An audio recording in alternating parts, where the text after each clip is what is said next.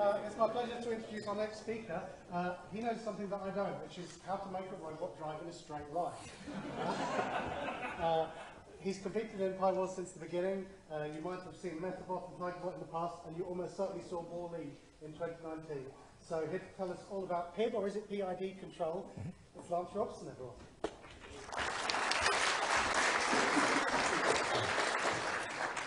And of course my machine chooses this moment to lock itself.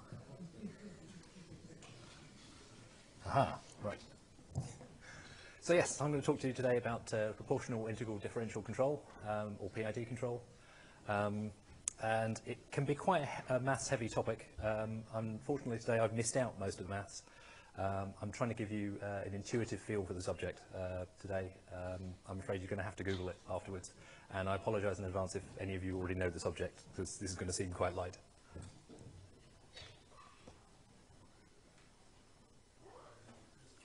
Okay. So, who am I? So yes, as you just heard, I've been in Pi Wars since the beginning. 2020 is the first one that I'm not going to be competing in. And yes, that means I've made all the mistakes. Wall-E was 2019's robot. And Tigerbot, the orange one there with Meccano wheels, is the 2018 entry. You can find both of those in the display area if you want a closer look.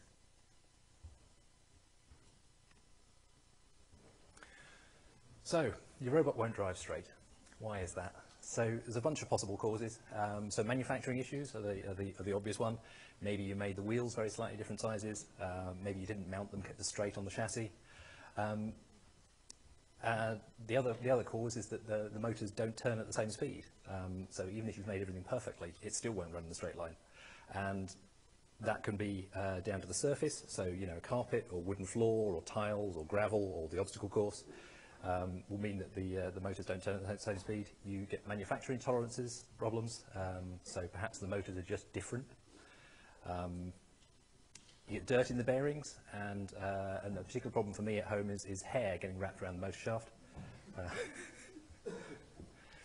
And this variability can manifest as especially when you're doing the autonomous runs. You know, you run your minimal maze code, and you find that the robot doesn't finish in exactly the same spot each time.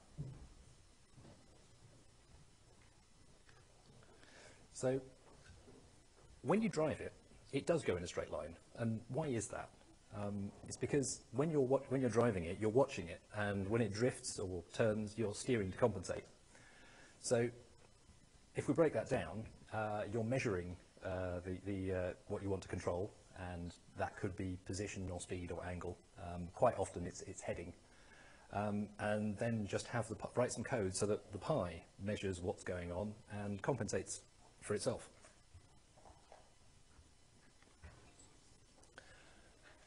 So how do you measure stuff? So measuring position. So these pictures show a couple of motors with encoders attached. The one on the left is a Pololu micro metal gear motor, and that's as used to be sold by Pi Moroni. They're about to sell a magnetic encoder one instead now. That's got a slotted disc at the back there, as you can see, and two light sensors, phototransistors. And the one on the right is a Pololu 25mm gear motor with an encoder. That's the kind we used in Wall-E and Tigerbot. And that has a Hall effect sensor and a magnet attached to the output shaft. And the magnet spins, the Hall effect sensor detects the motion and gives you pulses. So that one gives you 48 counts per revolution, and then the output of that goes through a gearbox. And so you're getting 900 odd, so if it's a 21 gearbox, you're getting sort of 980 counts per revolution, which is a reasonable number. So the output you get from these, from both of those kinds of encoder is what's called quadrature output. So I've tried to show what that is. So if you're measuring if the two sensors are here, then you're getting a pattern of ones and zeros coming out of the sensors, and they're done like that so that you can tell which direction the motor is turning. So if the current state is 0, 0, so that's phase 1 in the graph on the bottom, then the next state will either be 1, 0 or 0, 1, depending on which way the motor's turning. So you need something to determine which direction the motor's rotating in and to count the changes.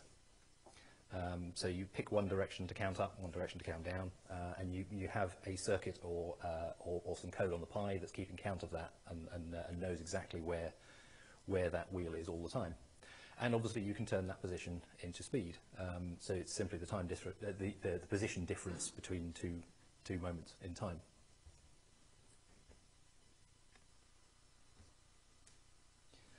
So, measuring heading can be done another way. You can do this with gyros, or a compass, or a combined unit. I think Brian S. was talking about the BNO 055 orientation sensor in the last talk. So, if we start off with gyros, typically what you get from an electronic store is a rate gyro. So it tells you the rotation rate about the X, Y, Z axes. Obviously, if you mount that carefully, so you mount that so that one of the axes points in the direction that you care about, and then you don't need to do any conversion maths. And yeah, you'll need to integrate the output of that. So it'll tell you that you're rotating at 10 degrees per second or something, and you need to integrate that. So every time you go around the loop, you add on 10 degrees times the time between the length of time between loops. To get your absolute heading. And the other thing you need to know about is gyro drift. So generally at power up, the gyro doesn't read 0. So you need to take a bunch of samples while your robot's stationary and average them to figure out what the current rate of drift is. So it'll tell you, I don't know, 6 degrees per second while you're stationary, and then you'll have to take 6 off of every reading you take from after that. But that drift rate can vary slowly with time, so with temperature or battery voltage changes. So you may need to recalibrate ever so often. Although with a Pi Wars event lasting, in Brian's case, 15 seconds, it doesn't really matter so much. A compass is a bit easier. They measure the Earth's magnetic field. They give you an absolute direction, an absolute heading directly, but they have a slower update rate. And by that I mean the number of times per second you can ask it, which way am I facing? And of course they're effective on metal and magnets, and electrical currents. And obviously every robot's going to have at least 2 motors in it. And then the final thing that you can use is a combined unit. So the BNO 055, for example. That has compass and gyros in it. It supposedly deals with all the hard stuff for you. And you read it over I²C, and you simply ask it, where am I facing, and it will tell you.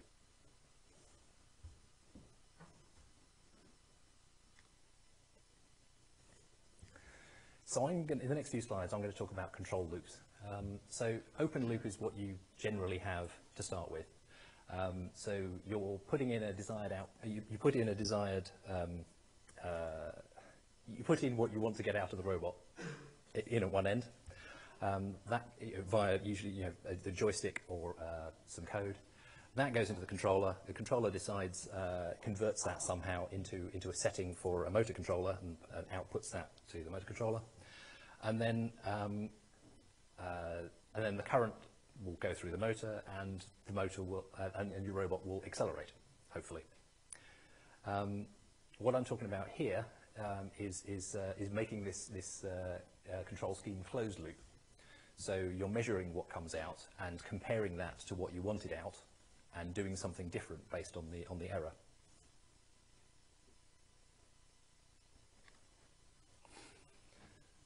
So,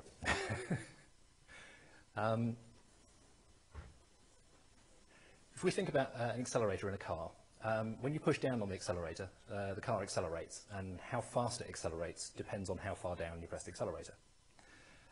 If you imagine you're trying to hold a constant speed, like the cruise control function in your car, that's what we're trying to achieve here. So the desired speed is fed into the comparator. Can I actually point? Oh, I can. So we feed in the desired speed here by pressing the accelerator, and I'm going to, and I've graphed it here. It's the blue line. So if well, let's assume we pick a speed and we stick with that speed for the rest of this example. So we take away the current measured speed from the speed we want, and we have an error signal.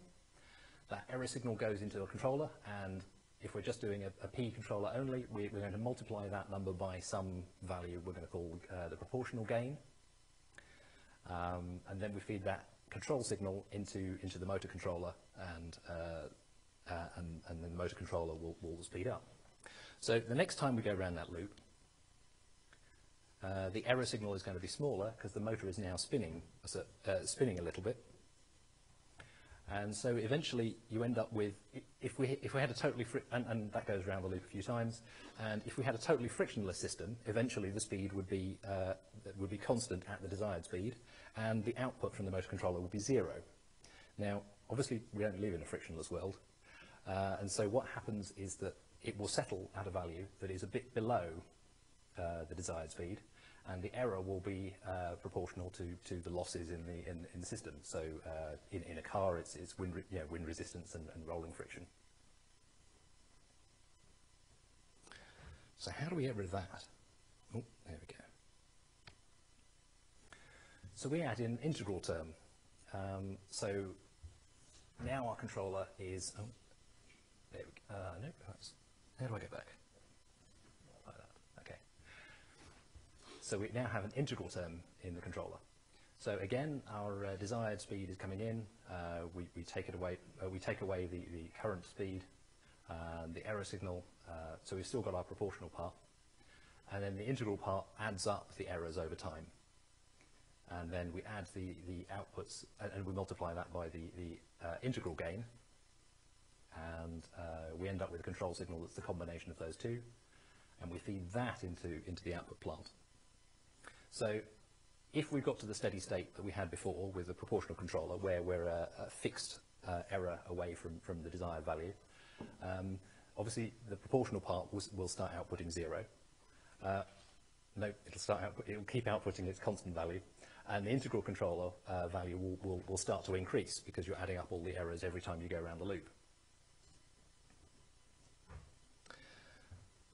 And that will happen until the controller reaches the speed that you've asked for. And then you go a bit beyond. And then the error will be negative, and then it'll slowly drift back, and you get this kind of wobble around about the desired speed. So your integral term, it corrects for offsets, but the downside of it is it causes overshoot and oscillation around about the desired speed.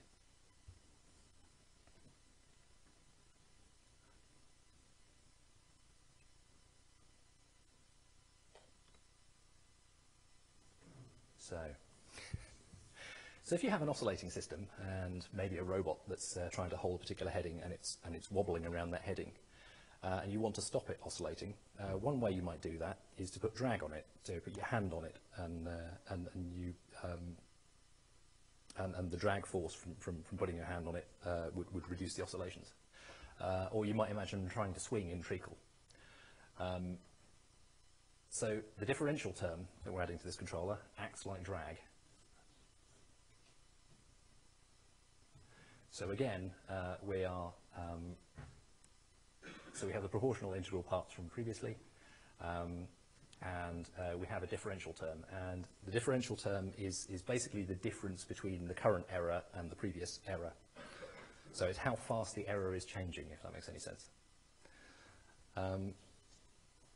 And yeah, the effect of that is to act like drag on the system, and it reduces the oscillations. So intuitively, your proportional gain, a higher proportional gain means a snappier control. It means a faster response when you move the joystick, or if you tell it turn 45 degrees. The I term determines how hard the controller is going to work against external forces. So carpet versus hard floor, or wind, or anything, or anything really. And the D-gain works as a damper and reduces the overcorrection and the overshoots.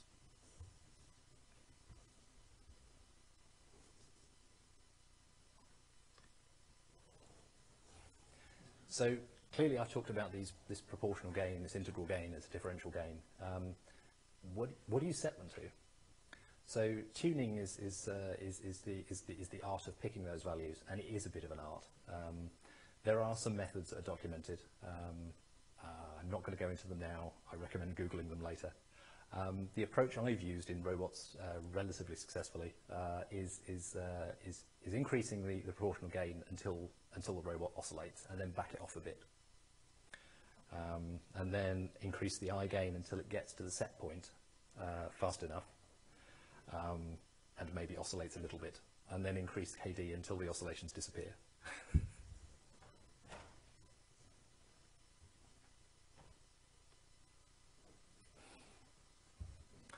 So, as I said before, PID loops benefit from being run very regularly. The higher the frequency, the faster they can react to changes in the system. A faster controller is less likely to oscillate, and it's important that the loop is run regularly. So it runs, you execute the loop every 20 milliseconds or whatever. So you might consider running this on running the loop on a microcontroller. So TigerBot, which is in the display room, it used a Pimer-only propeller hat to run the motor speed control. So the propeller hat is an 8-core microcontroller. It used 1 core for talking I2C, 1 core for doing the PID loops for all of the motors, and then 4 cores were used for counting the quadrature encoder pulses, to make sure we didn't lose count. And the propeller hat is a microcontroller with no operating system, so it can't get preempted, it can't go off and do something else, so there's an interrupt or whatever. Which means that you don't miss pulses from the quadrature encoder, which is super important. If you're doing heading hold should be fine just to run on the Pi, and you're probably fine with just a P controller.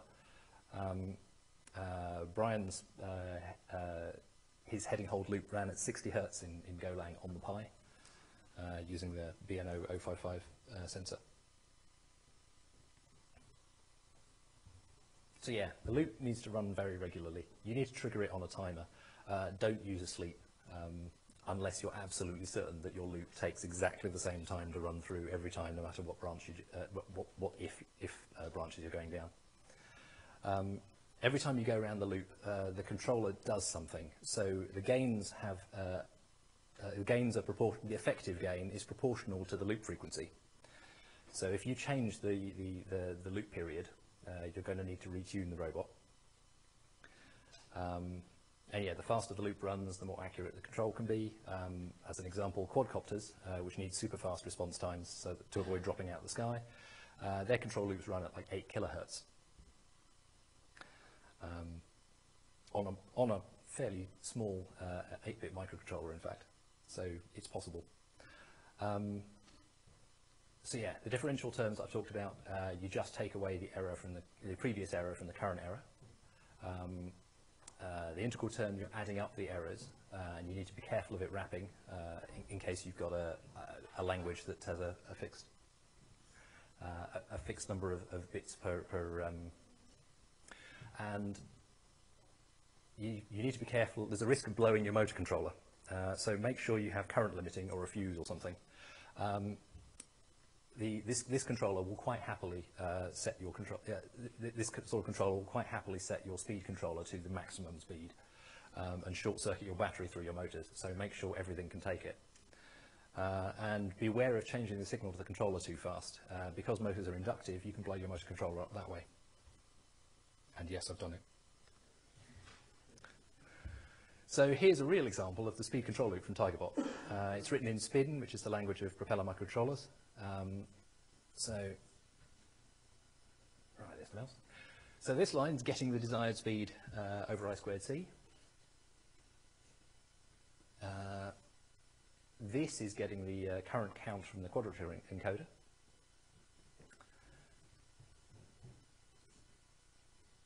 It's not done in the best order, but this is real code, honest. This calculates the last error using the desired speed and taking away the actual speed from the last time. From the last time it looped. This is calculating the current actual speed This is copying the current position into the last position for the next time you go through the loop. And then this is the meat of the PID controller. So it's working out the error, which is the desired speed, take away the actual speed. Working out the derivative, which is the error, take away the last error. And there's an and the integral is adding up the last error integral value plus error. I'm not totally sure what this is. And then we cap the integral to within the maximum and minimum values it's allowed to be. And then here we have the proportional gain times the error plus the integral gain times the integral value plus the differential gain times the current differential value. And then, so we set the new speed to be, so this line is capping the maximum rate of change of speed to the motor controller to avoid blowing up the motor. And then we simply apply the speed to the motor and set last speed equal to the new speed.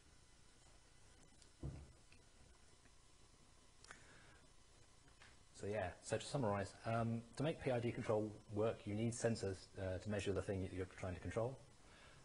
You can run a PID loop on the Pi, but if you want really fast response, you should consider a microcontroller. PID controllers need tuning, but a well-tuned controller will make your robot much more controllable. So when you turn the joystick, it will actually do exactly what you ask it to, no matter what surface it's on. PID controllers compensate for the environment, so slopes, rough surfaces, turntables. And you'll find that autonomous events are much easier with a PID controlled robot. So there's a couple of shots of Tigerbot and Wally on obstacle courses from their various years.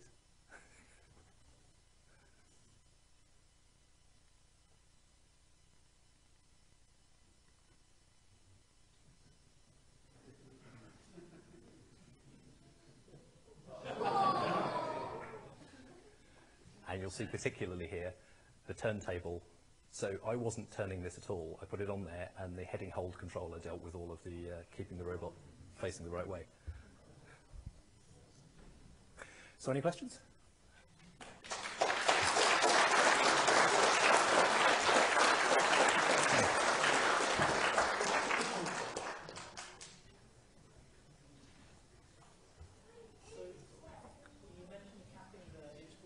Yeah.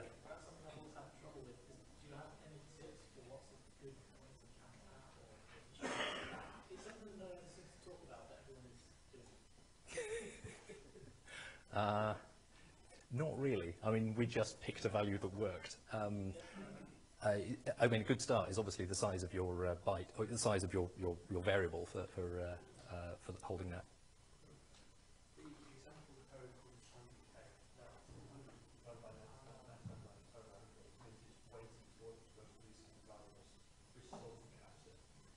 Right.